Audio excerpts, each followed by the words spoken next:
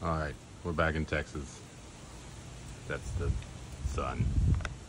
Tonight we're gonna do salad because I need some salad after 3 days of fast food.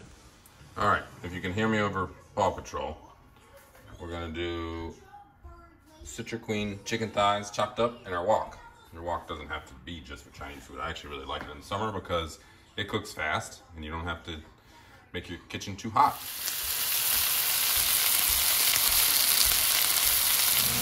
I know what you're thinking. I'm crowding the wok. It's true. If you ever wanted to know more about wok cooking, I can only recommend this book from J. Kinji Lopez so much. It's very good. Actually, anything by him is really good. Alright. Some good browning. Alright. Chicken's done. And while it's cooling off, time to make dressing.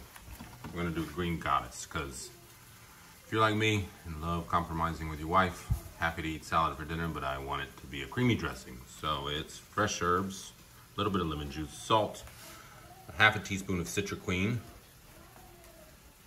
I had some avocado, so avocado for creaminess. And then that's probably half a cup of yogurt. We're gonna puree that, and then to thin it out, just add a little bit of water at a time. All right, here's our salad. Or I should really call it a compromise salad because we got Citra Queen chicken thighs, red peppers, cucumbers, carrots, pistachios, tomatoes, and just FYI, I like to salt my tomatoes and cucumbers before I put it on the salad because they like a little salt. Radishes, sauteed mushrooms, I don't care for raw button mushrooms, and then here's our dressing, old green goddess yogurt dressing. All right, that's our summer salad.